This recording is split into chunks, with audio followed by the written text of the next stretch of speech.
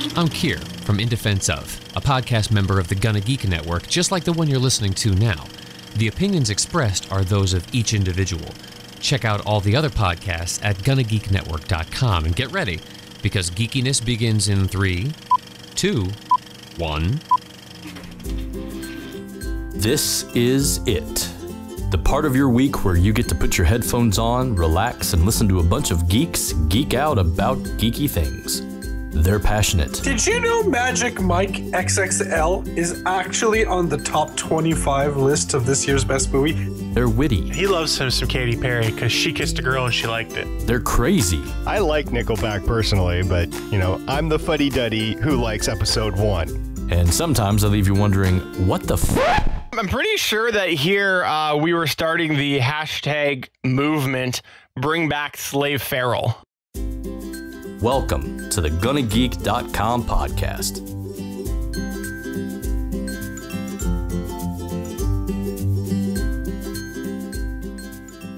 Hello and welcome to episode 138 of the official GonnaGeek.com podcast. My name is Stephen John Drew, and with me today is my homies. His name, or one of them, begins with Chris Farrell. Hello, people. We also have with us the one that keeps us in check. He keeps us in line, and he keeps us always pioneering the Stargate. His name is Stargate Pioneer. You gotta love to be the pioneer of Stargates, because it just means you're, out front of everybody. You're the one. You are the pioneer. There's nobody else. It's just you. If you're part of a network, that means that everybody is just not there, and it's just you. Yep. That's something. Holy moly, that made a lot of sense. I was gonna say, a lot of sense was made right there. Something words or something there with words. And we also have the one and only JS. Speeches?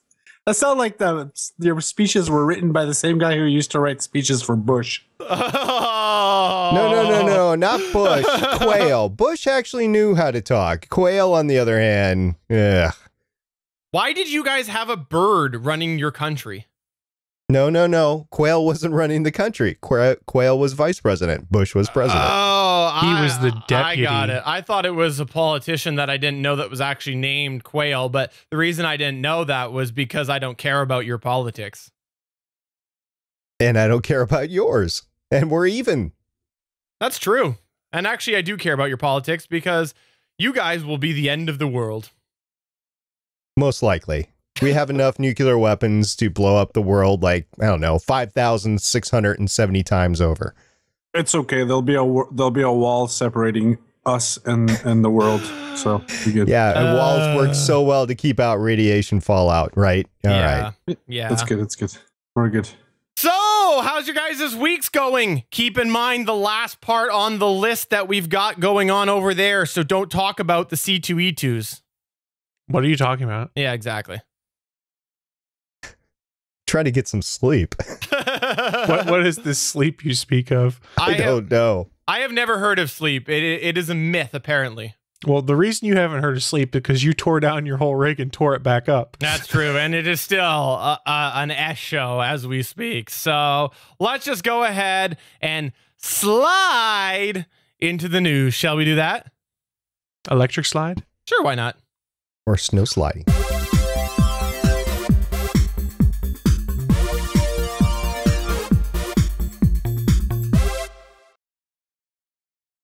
Yep. So it happened. That's right. The iPhone SE. It's a thing. I got one right here. I got one. It's right here. What is the iPhone SE, you ask? Well, the good news for you is I'm about to tell you. The iPhone SE is essentially an iPhone 5S with the guts of an iPhone 6S. So there you go. That's what you do. You take a little bit from Ma and a little bit from Pa. You make the phones have a little intercourse, and that's what happens. That's how you get yourself an iPhone SE. And you give them a little bit of Jello. Yeah, so if you weren't familiar with it, this is the long-rumored small form factor phone that we talked about last week. Apple did decide, yes, there is a market for it. So it literally is pretty much what I said. It is the size of an iPhone 5S and very, very similar shell. I think a little bit more beveled edges, and then the guts of an iPhone 6S.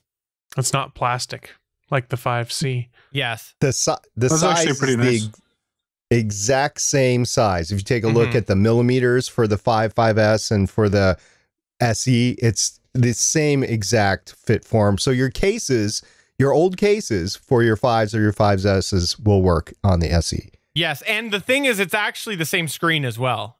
Same screen. So you're not getting the pressure touch screen that the 6S offers you, but who really cares, right? Does anyone actually use that Force Touch ability? The Force Touch. No.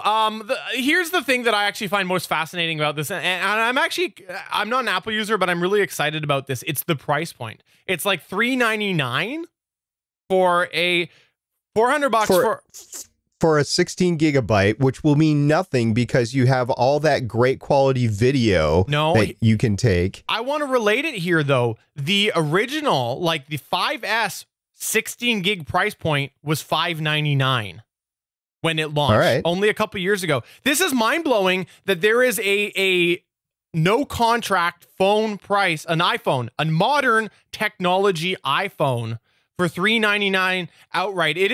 That's Android territory, and I think that it is pretty crazy, especially when you consider the fact that this phone here, crappier, but this phone here recently went for $599 brand new. Well, I mean, the whole reason they've got to do that is because you're starting to see the Nexus line encroach on some of the lower cost margins. Not as much with the current line, but think of the original Nexus ones.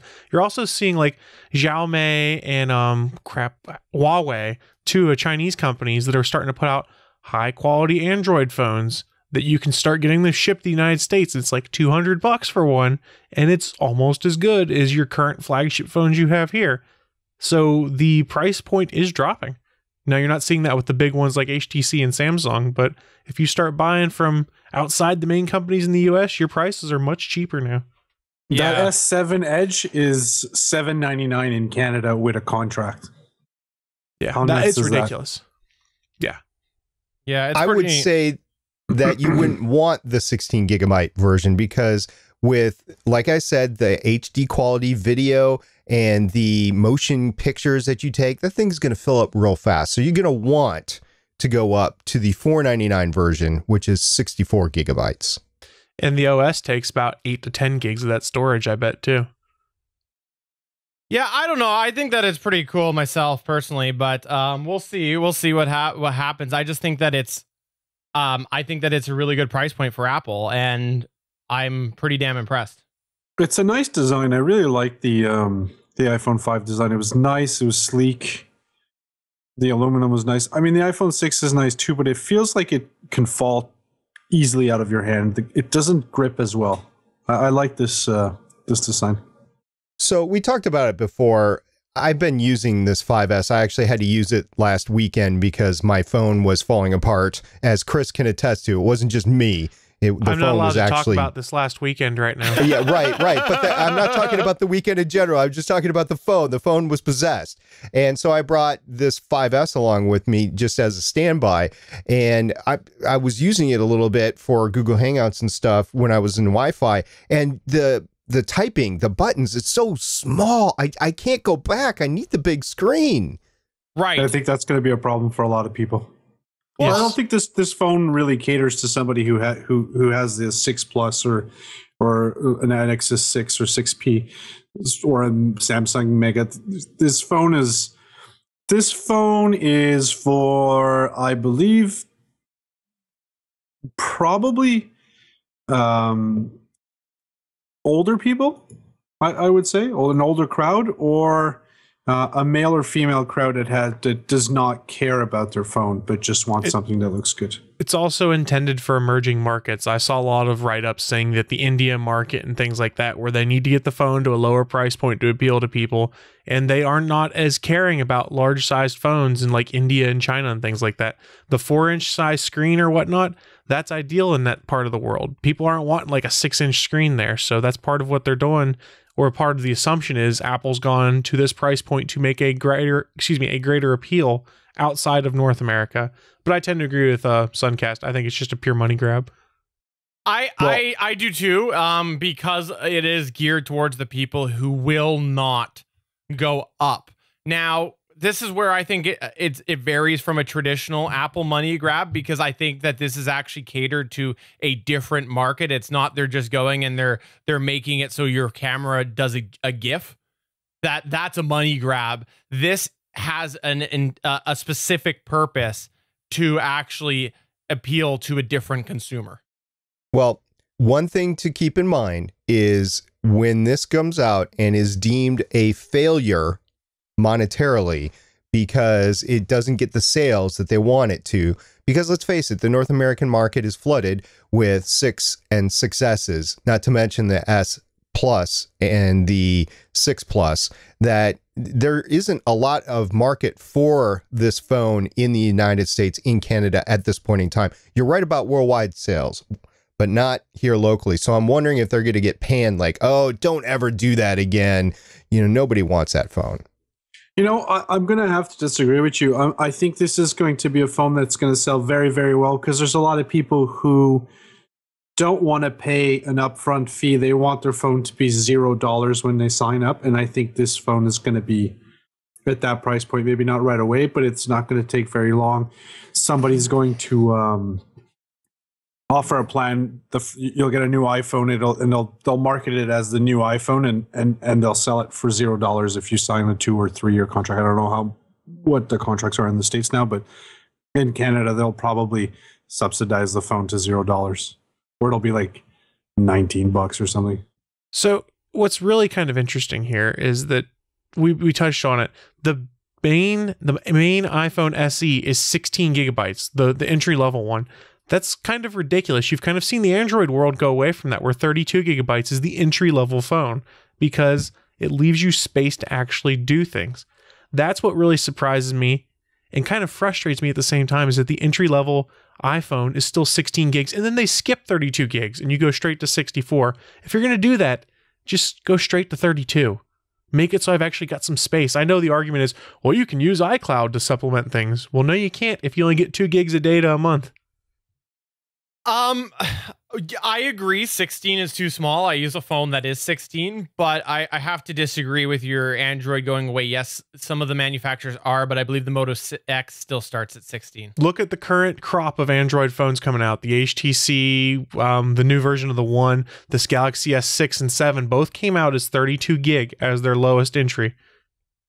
Yeah. In fact, the most recent few HTC phones have been that way. But see, this is where the money grab for Apple, in my opinion, comes, because that's true. 32 is that sweet spot right now. So what do they offer? A 16 and a 64. It's smart on their part from a marketing perspective, because they know that they can get people up to that 64. That's my thoughts on it. I don't know. I don't think, like, I'll say it's slimy, but it's smart on their part. How much does it cost them to put in 32 gigs versus 16 gigs? How much of a difference is that in the margins, I wonder? I don't have the math for that. This has been the problem with Apple for God knows how long, is the fact that they have always charged a premium for their damn storage. Let's be fair. It's been a problem with all of these cell phone manufacturers, is that the next step up is always $100 more unless you have expandable memory, like an SD card slot and things like that.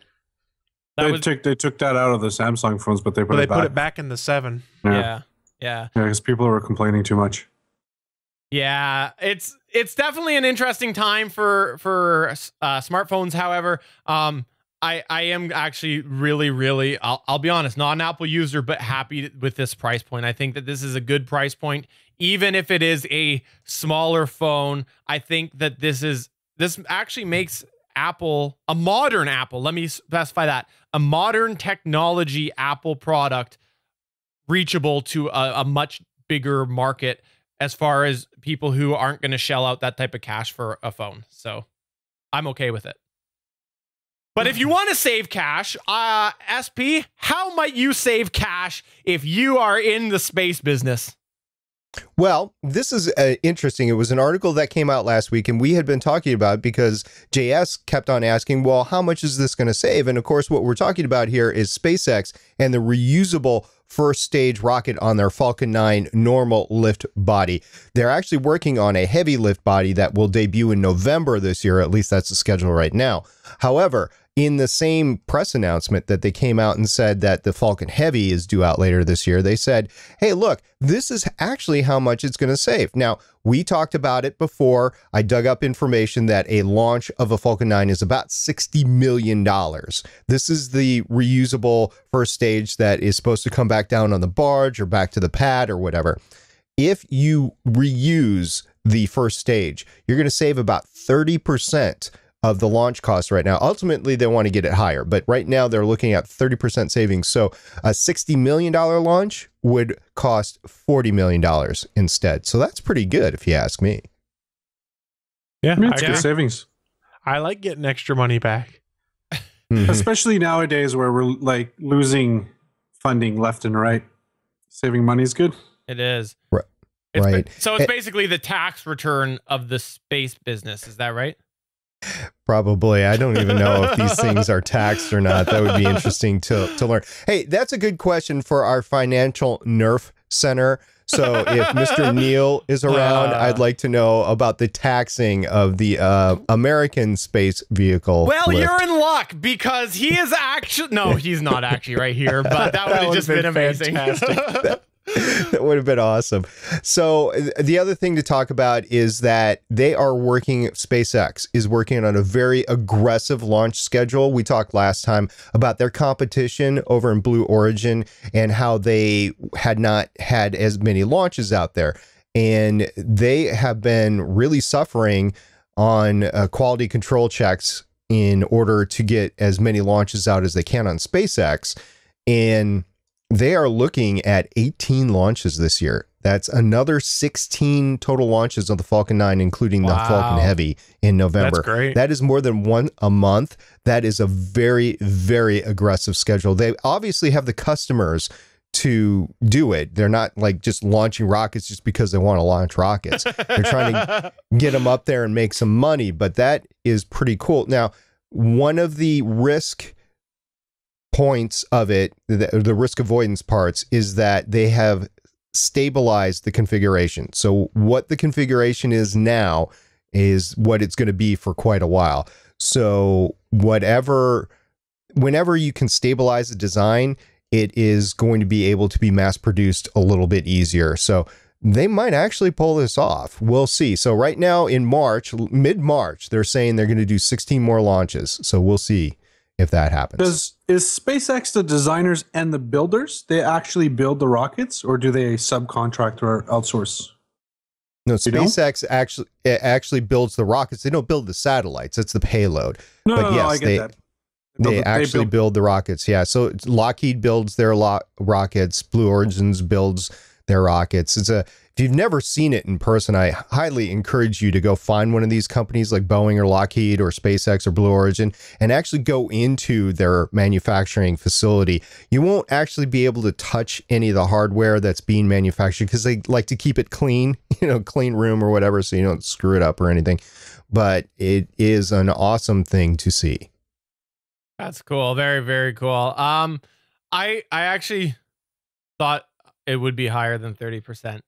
I'm sorry. 30%'s a lot, man. It is, but I thought think of it like this. Think of it like this. You ain't going on vacation to the States this year because the exchange rate is at 32%. Shut up with your analogies. That makes so much sense. Oh, wow. Backed up by JS, man. Fist bump, buddy. Thank you. I'm not saying that I wasn't an idiot to think that it was more. I was just saying that I think that it was more, or I thought it was more. So, yeah. It would be more if they could reuse the second stage, but it's just not possible. It's just going to be a first stage reusable. And I mean, they could streamline the hell out of it. That's the whole point of this project, I guess. So who says they won't make a better process or save more money? Right. Or build on this platform to find a new way of saving. It's good, man. 30% is a lot. Think of it like this: you launch 3 of them, and you've almost built a new one for free. That's a really good way to think about it, JS. And buy 3 like get 1 free. Not exactly, but yeah, we get the math. Now, here's the question, though: do we think that we're going to get 30% more PlayStation 4? What do you think about that, Chris? Oh, I see what you did there. So Nice. last week was the Game Developers Conference, and there's some rumors coming out of there about Sony's approach for what they want to do with the PS4. What that rumor is that Sony's starting to brief some developers on an all-new PS4 with increased graphics capabilities. They've been referring to it as the PS 4.5, and the rumor says it will sport a more powerful GPU than the current console. By that, it means they'll allow you to play games at full 4K resolution, whereas the current PS4 will only allow you to view videos and pictures at 4K.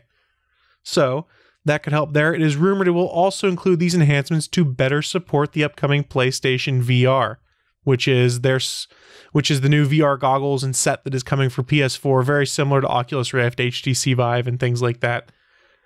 Now, here's a caveat. All of the sources seem to indicate these are all exploratory conversations. Sony said nothing specific at this point. They're just floating the idea of putting out this enhanced PS 4.5.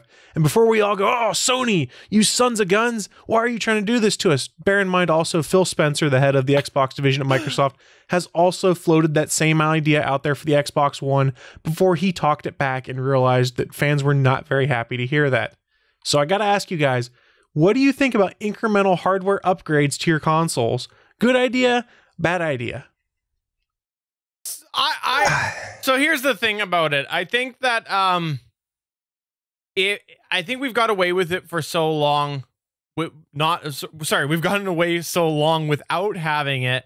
But on the other hand, I do like the idea of getting some longevity out of the current gen if it offers more features. And we've seen this before with, what was it? PlayStation 2, right? PlayStation 2, they did an upgrade. PlayStation 3 did that too. Did they? No, I don't think they upgraded the... They reduced the size. So they reduced the size. Yeah, the hardware remained the same, and it wasn't the same hardware. It was the same hardware. They just reduced the chassis size. Oh, that's all they did? Are you sure? I think the hardware is not exactly the same hardware. They made some changes. For example, there's no actual hardware switch on the back to turn it off. That's just an example. There's more differences between the two. But the guts were basically the same. Yeah, but the guts were the same. They're computers now. I understand that. Consoles have become computers now. Like computers, you upgrade the video card. But so here's the problem. I'm consumer X. I bought my console. Now 2 years later, I'm being told, hey, if you want to keep playing your games, you've got to buy a new version of the Xbox One, or you've got to buy... that's not what they're telling you. That's not what they're telling you. They're telling you if you want to play the game at 4K, you got to buy a new one. But if you don't want to play 4K... It's a slippery slope, though. It's a slippery slope. Let me take you back in time. Let's go back to the N64. All right, let's make a difference. Let's call it the Wii U X 215. Let's take out a new console every 2 years. I actually have a legitimate argument I can make here if you want to listen for a second. No, I don't want to listen to it. Nobody listens on the GonnaGeek.com podcast. That is not a thing that we do here.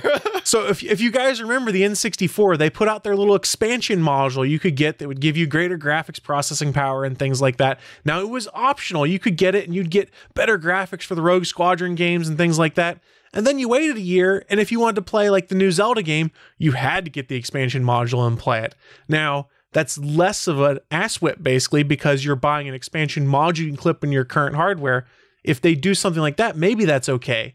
But if you have to buy completely new hardware to play the top-of-the-line new Xbox One game, and it's set up so you can't play it on the old hardware, that's a problem. People don't buy consoles in the thought, I'm going to have to buy a new one in 2 years. They buy them in the thought, I'm going to have to buy a new one in 4 to 5 years at this point in time. All right, so I recently bought an Xbox One console for over the holiday period, and I got suckered in and I bought the Xbox Halo special edition version, and I had to make a choice. I could either get that version, which was at the 1 terabyte level, or I could get the Elite version, which had an SSD, or at least an assisted SSD drive, a 1 terabyte drive in there. And I chose to go with the Halo version because I'm a sucker for Halo stuff on Xbox, at least. Valid point. So there's the hard drive incremental increases that have been going on, and there will be graphic cards that will have to get updated. Hey, look at the 360. The graphics card that was in it, in performance, it was the same, but it was a different graphics card than when the 360 first came out because they stopped manufacturing them. So they had to pick another manufacturer. So the specs are the same, but the hardware was slightly different. I think we're going to see more and more of that. Take a look at, Chris, you and I bought very similar computers very close together. I'm almost 2 years out. I am now looking at getting another one because the performance for what we're doing in video is now not good enough. So I want to buy a new computer with a slightly faster processor, a better graphics card, and more memory in it, and an SSD for less than I bought my computer 2 years ago. The game consoles are going to be the same way. So every 2 to 3 years, you're going to be in a situation where you're not going to have the latest hardware. Now, I will agree that if you can't play the same games that are in the generation of the console, you're screwed. I mean, that's a bad thing. That's my biggest concern, because we saw it happen with the N64, for instance, is that, hey, if you want to play this, you can't. And that is the promise they make with these consoles, is you'll be able to play all of these games that come out for this console. And if that stops being the case, they either need to make it so I can easily upgrade my Xbox myself, which I doubt is going to be the case, or they need to make some kind of trade-in program that doesn't just ream me for the fact that I was an early adopter, because that's how you lose customers on both the Sony and the Microsoft side. Is if you screw me over because I was an early adopter and I can't play stuff, I'm going to be like, the hell with you. I'm staying on my PC gaming from now on. Early adopters always get screwed. Yeah. They always get That's screwed. true, but this is a whole new level of being screwed. I disagree, but I mean, this has happened forever. It's always been happening. It's technology increases so fast. So what do you prefer, them to take out a PS5? You know how peeved off people are going to be about that? Same, just as peeved off as making a PS4.5 that basically means I can't play the current games. I don't know, though, that I think you're making... Here's my big problem with the rant right now, is that you're making a big assumption that that's the way it's going to go. I think that more... Caveat, I said it could go that way. That was my concern. I know, but you're also ranting about it. It's like ranting about a trailer for a movie that's not out yet. But I think that... We would never do that on the Gonna Geek podcast. Batman versus Superman?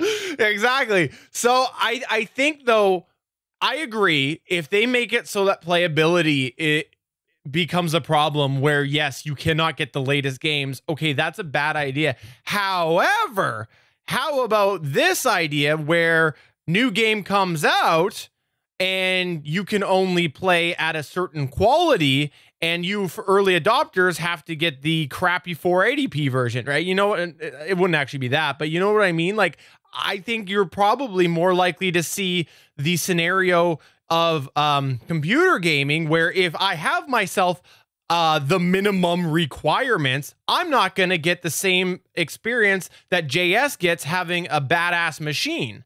And that would be okay with me, because then you're still getting the game to both avenues. It's just you got to have the latest and greatest to get the latest and greatest. And I could live with that. I mean, I understand it sucks. I mean, it's the same dilemma back like 10 years, 7 years ago, or 8 years ago, I don't remember, when the first original iPhone came out, and then 1 year later, the new iPhone came out, and it was amazingly better, and then everybody flipped out because they couldn't get a new iPhone because they were on a contract for 3 years. Remember those days when people were freaking out a lot? Like, people were really pissed off they could not get the new iPhone.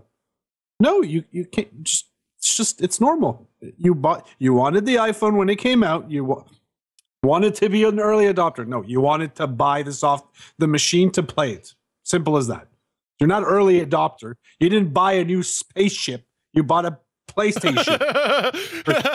In order to continue your trek to space, you must get yourself... You're not getting a new technology. You're buying a machine to play games. You're not using vegetable oil cars. Stop complaining. You want a PS 4.5? Go get a PS 4.5. You knew it was going to happen. Stop being a big baby. But no, about you it. didn't, because that trend has never existed in console gaming with that exception of the N64. It has, man. Sega CD, man. Yeah, and look how Sega CD did. Yeah, and then you bought the next Sega. I think the days of this 8 or 10 year run for a console, because that's what the 360 and the PS4 were, or PS3 were. I think they're done. They're gone. You're going to see a new evolution of console every 4 to 5 years. So during that 4 to 5 year period, you got to be prepared for machine transformations. And You want to know what I find myself more mixed on with the subject here is, if I'm not a huge gamer, as you know, and when I get a console, it's usually a couple years behind and whatnot. There's two sides of the coin here. We could end up with the sort of phone model where, okay, now I can get into gaming with the previous generation for a more affordable price. But then on the flip side, the way it is now, I find myself conflicted, because if I just wait a couple years, I get in on the current generation for a discounted price, right? So it's kind of a trade-off, but I think, to me, as somebody who might buy a PlayStation 4 this year or something like that, and then maybe in a few years buy an Xbox, I like the idea of, in a few years from now, when I did make that purchase, if we were through this sort of phone type model, I might end up being able to get myself a better machine than I would if I went and bought right now, or just waited a few years under the current structure. So I think it's interesting. And I think that there would be a lot of butthurt people if we go this way. I really do, because Chris is right. A lot of people bought their machines not knowing that this is the way that it could go. But I tend to think that that's the better route when it all boils down. Well, and one final caveat, it could be a little bit of premature nerd rage, because it is not they have not confirmed any of this is happening. This is being floated out there to different developers, and it has been approached as a possible idea. But we know how those things work. They're going to float it out there to get the public reaction. They're going to let everyone cry for a little bit, and then they're going to sneak it in. They're going to see how many people get offended and how much outcry it makes. It's actually pretty smart. It's a nice way. And then they can say, well, we never said anything about that. That was just a rumor. Yeah. By the way, we're releasing a PlayStation 5. Screw the 4.5, it's the 5. I can't wait until my Mass Effect games can be played on the Xbox One, because, yeah, I'll be playing. It's going to be the 1.5 by then. Get a computer, man. You get a computer, you can play all those games. I know. I've got all of them on both PlayStation and Xbox. I just, after they started saying we're going to change it up, I was like, okay, I'll wait. Mm-hmm. Let's face it, I'm not gaming all that much right now anyway. But I will tell you, the PS3s are fantastic Netflix streaming devices. Just saying. I actually totally disagree with that statement, SB, and I'll tell you the reason why I disagree with it. Because every damn time you want to use Netflix, you have to update your stupid PlayStation. The Apple TV 2 is actually a far better Netflix device, in my opinion. Well, I got a couple of those too. I only got my PS3 for two things. Well, I got it for one because it was a cheap Blu-ray at the time. I've only used it for that, and yeah, it was cheap. At the time, it was cheap. At the time, it was the cheapest Blu-ray player out there. And updatable, too. Updatable, too. Exactly. And the only game I've played on it was Mortal Kombat. That's all. I think the only thing I've really played, aside from some super cheap games that I got along the way, that I was just like, yeah, let's see what these are. The only reasonable game was like Battlefield 4, was it? I don't know, whatever it was. But yeah, I think Suncast has a really, really good point that summarizes it all and why this would possibly be considered. And he goes, consider the life cycle of PC tech. It moves much quicker than consoles. And that kind of gets back to my point that I was getting at, where a lot of times you will get a brand new game out that is like, let's take a look at a game that came out a couple years ago at the end of the PlayStation 3 and Xbox 360 life cycles. If it came out on the computer, looked amazing, when you went and you looked at its 360 or PlayStation 3 counterparts, it looked horrific. So, well, that's not fair, because they always look better on the PC. I know, but I'm saying it's just the level of graphics. So that might be where you start to see this, where yes, you have the 1.5 or the 4.5. You got good graphics. You got the 4. You got the crappy graphics. So it'd be interesting to see. And JS, I think to summarize, you hit it on the head. They can get away with this because now they can go, it wasn't me. Yeah. Wasn't me. Yeah, and honestly, in honest honesty, I think what's going to happen is the 4.5. If they do it, the games won't change. The 4.5 will they'll have settings in the game to up the graphics, like a computer, but it'll be preset. So it'll detect that you have a 4.5 and put it at 4K. And if that's the case, that's all right. But if you have that slippery slope, rather, like you saw with the N64, where it's eventually, you can't play this game unless you upgrade, that's BS. Yeah, Sure. but I think, though, one last thing that I want to throw in here is that the architecture is much different now for a console than it was back then. It is much more basically a computer, right? Versus what it used to be, which is why I think this sliding scale of graphics could actually be what happens, and a lot easier to happen than back then.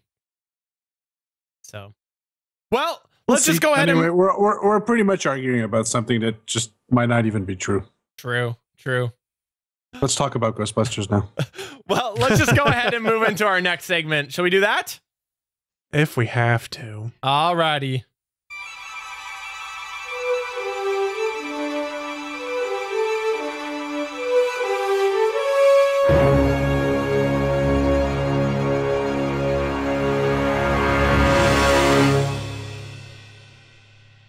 Well, hell froze over this past weekend because Chris and SP managed to get together with each other and discover that they don't wear boxers when they debriefed. Oh, wait, no, that's not what that is. Sorry. We are doing the C2E2 debrief right now. I misunderstood. My apologies. Right. And Chris got a hug from me. Oh, la la. All right. So what happened was, as we've been plugging forever, the C2E2 podcast panel event was indeed this weekend. And you guys, first off, everybody who participated in that, you guys, kudos, knocked it out of the park. JS commented on our dollar earlier. I could not attend because our dollar is that crappy, but I was sad to be missing it. And then when I really saw it, I was like heartbroken. So yeah, I was pretty jealous too. You guys really did a great job. I was jealous, and then when the girlfriend said, "Well, you should have went," like, oh no, right in the heart. I was like, "Oh, look, they're so cool. They're on the radio." She's like, "Why didn't you go?" I was like. And we were also on the front page of Bleeding Cool too. Yeah. So you guys did a really good job, and we just want to take a few minutes here to talk a little bit about what you did. Let's back it up to Friday when you all first met, which was indeed the podcasting panel called Everyday Podcasting for Your Everyday Life. Yeah, and this Halden McCormick Place in Chicago, the convention center, it's a pretty big place. They actually had 3 different events going on at the same time on Friday. It's not as big as San Diego Comic-Con or the San Diego Convention Center, but it is pretty dang big. So meeting actually took a little bit because even though we all converged at the same time, we parked in 3 very different places that took, I don't know, about a half an hour to get from one to the other. So yeah, we met up and we game planned for the day. Meeting everybody was awesome. It was the first time I met Chris. It was the first time I met Naki in person. It was the first time anybody had met Willie. I mean, and it was definitely the first time that people had met Cody. Now, I had known Beef for years before, but everybody else, it was the first time they met Beef, and that was awesome. So we got together, Chris, and we game planned, and then we got the stuff out of my car, and we got to the room. And well, before that, Chris, what did I find on the app? Let's talk about that.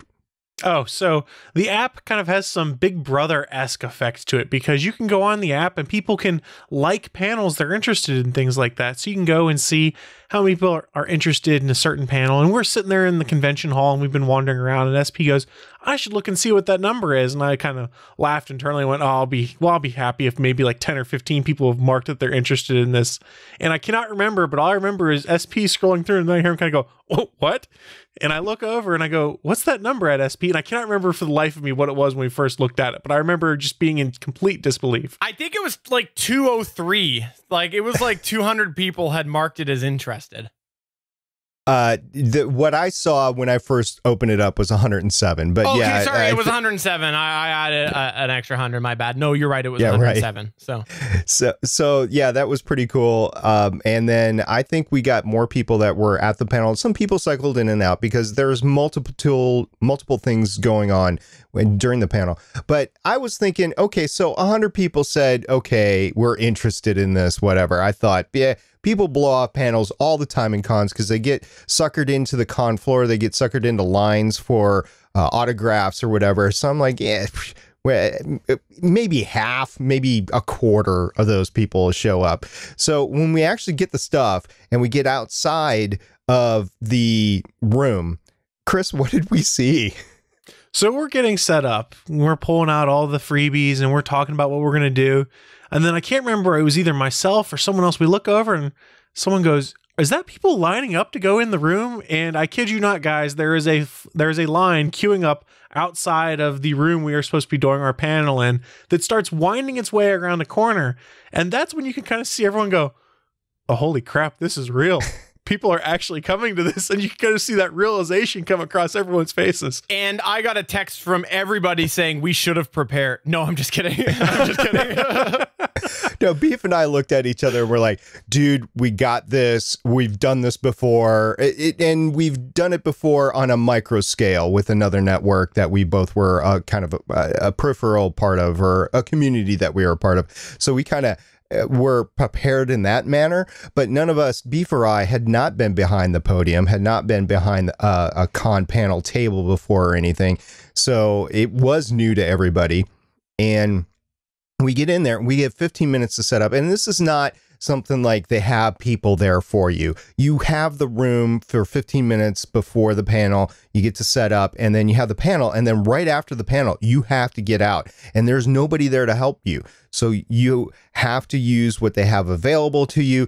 And you have to, whatever you bring, whatever you do, you have to do on your own. So all our giveaways, which I'll show. You guys mind if I show what we gave away? Yes, we do. Go for it. We do. No, we do mind. Okay. No, I'm just kidding. So go ahead. No, I'm kidding. So for the audio listener, what I'm doing is I'm holding up a coaster, and it's an etched coaster, an embossed or debossed coaster with the Gonna Geek logo on. Now, why were we giving this away? We never actually said so on the panel. It's because when you podcast, you're drinking, right? And I'm just going to demonstrate this right now. Hopefully my gate will. Yeah, Steven is doing that right now. So, but if you put your cup down on a leather coaster, a padded coaster, it's not going to make any sound. So that is why we were giving them away. And it was really to help everybody with noise abatement. So we barely had enough to cover the room. And we thought we were buying way more. We were like, maybe we could sell them online afterwards. Maybe we can give them away as freebies or something like that. Nope. All I have left is what's in my hand right now. About 5 or 6 of them. That's it. So should make sure that people get mechanical keyboards. Yes, that's right. I was gonna go down to the surplus store, get a lot of good mechanical keyboards, and give those out too. Yep. But we had to do all that, and then Naki had been preparing, and this is important. Naki actually prepared. We all prepared actually what we were gonna say. We agreed on the content that we were gonna go around and everything. But Naki prepared, and she moderated, and it was a panel of 6 of us. Naki did extremely well, didn't she, Chris?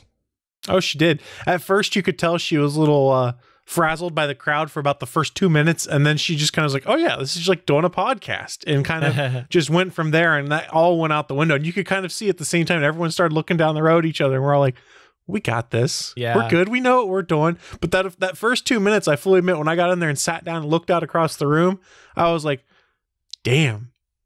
This is awesome. Yeah. But what the audience doesn't know here, or listener doesn't know, is that you guys were so kind to send video fairly quick and audio fairly quick so that I could start putting clips online. So I've seen 70% of it and listened to the whole thing multiple times, and you guys really did knock it out. And yeah, you're right, Chris. Like, you could see when you guys got in the groove, and it was just like game on, and you guys really destroyed it. And lots of great feedback. We got lots of interaction online. I understand at the event. I can tell you that Facebook likes have been up, Twitter follows have been up. So really cool. And you guys really did a wonderful job with that. And if you want to see that panel, we will end up putting it up in its entirety once we get a chance to kind of cut through some of the angles and whatnot and put it together. I'll be honest, audio is not going to be that great. However, it will be something that it'll be quite watchable, and you'll be able to see it online. Hopefully about a week or so, but we will get it up and we will post all about it.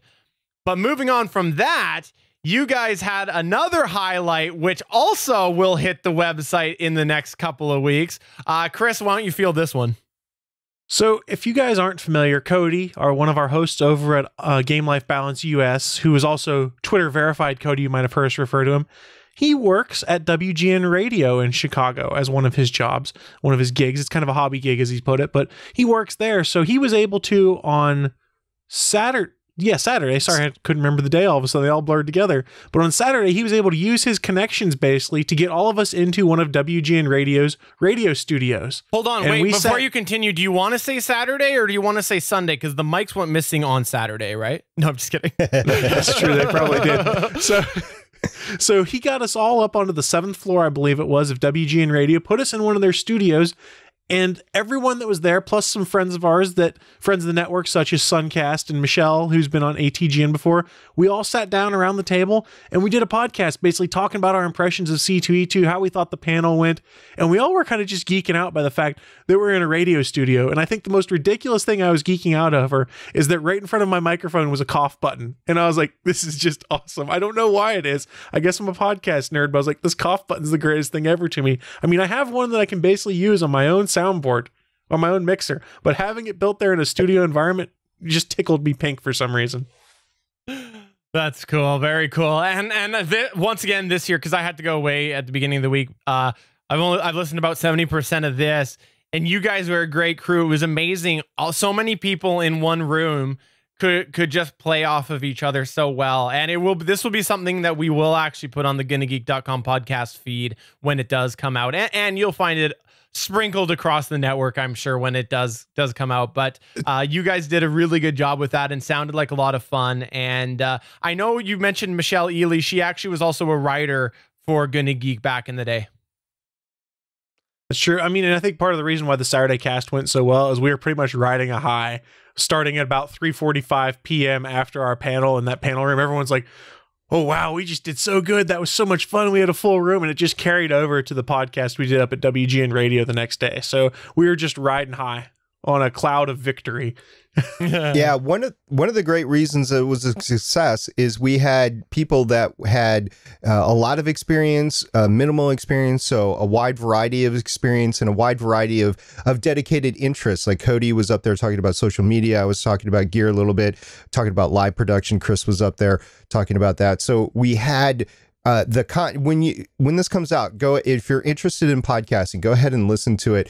It is akin to basically an episode of Better Podcasting, a live episode of Better Podcasting in front of people with real questions, real issues, and we were able to address, I believe, all of it in most a satisfaction to the questions that came up. So that is really why it was so great. It was because the interaction and the content of the actual panel it was just amazing. So once that comes out, go check it out and you'll find out what we're talking about.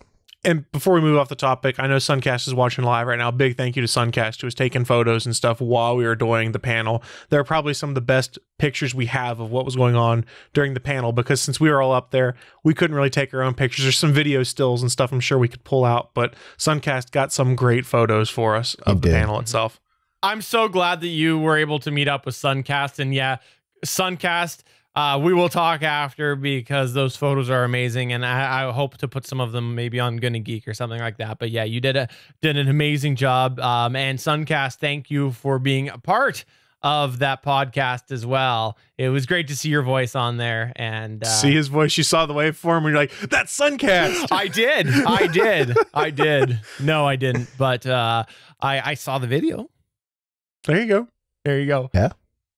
But great job to everybody involved. And I want to give a special shout out because she hates whenever I've done this, any of the 100 places that I've done it this past weekend. This was all Naki's idea. She was the one that thought of it, came to the group, posted the idea, got it rolling, put in the paperwork, came to us celebrating and dancing when we got accepted, and ended up then getting everybody connected in order to start the official planning. So it was indeed Naki's idea. So Naki, special credit to you on that as well. Absolutely. Thank you very much, Naki. But that is indeed taking us to the end of the show. Before we do wrap up, I will go around the table and give everybody a moment here to plug what they would like to plug. Let's start off with Stargate Pioneer, because I know it's been like a week or two since you've had a chance to plug on a podcast. I know you've been plugged on many podcasts, but go ahead. Oh, that sounded so wrong. I'm not sure I can recover from that. I feel a little wounded. Nothing you want to plug? Yeah, just the Gonna Geek Network. It is an amazing group of people. And when these podcasts come out from the C2E2 event, go listen to them. They're going to be a lot of fun. And we enjoyed doing them. So thank you very much also to everybody that came to the panel. If you're listening to this, we really appreciate you showing up. That just floored every one of us. So thank you very much. Yes, and the checks are in the mail. No, they're not. No. I'm stiffing you on that. No. Wait, they get checks and we don't? They got coasters. Yeah. That's true. That's true. Someone's getting a stiffy. Hey, you know what, though? You guys had some amazing business cards to hand out to all the ladies. Yeah, ladies dig podcasters. Thanks to our network owner. Thank you for making that happen. Thank you. T-shirts were nice, too. Yeah. That was Beef's idea, wasn't it? Yeah, credit to Beef. He got those T-shirts printed up real fast for us to have at the convention. And it was great to have everyone up at the front of the room wearing a Good Geek T-shirt. Cool. JS, you got anything you want to promote? Nope. Everything's cool. And how about you, Chris? I know that you did not do your All Things Good Nerdy the other day, so you're probably sitting here wanting to talk about bacon or something or another. We'll go something or other. That's what I was going to go with. So I will tweet it out here in a little bit, but if you guys want a taste of what the C2E2 experience was for us, Suncast has put together a vlog of his experience, which has a lot of the Gonna Geek podcasters crashing his video at different times, or pictures that include some of us and some of the awesome cosplay there. So I will tweet that out later this evening, his vlog from C2E2. It's 7 minutes of awesomeness, just seeing all the cool stuff we ran into. Awesome. And I am going to go ahead and promote the entire GonnaGeek.com network. Seriously, this wouldn't have happened without the amazing people part of the network. So, for episode 138 of the GonnaGeek.com podcast, I sincerely tip my hat to everybody involved with the panel. I'm excited that panel went as well as it did. I'm looking forward to any future panel that we decide to do. Yeah, I'm definitely not missing any next ones. How about like curtain panels? Would you do that? Bye! Anything. Bye, guys.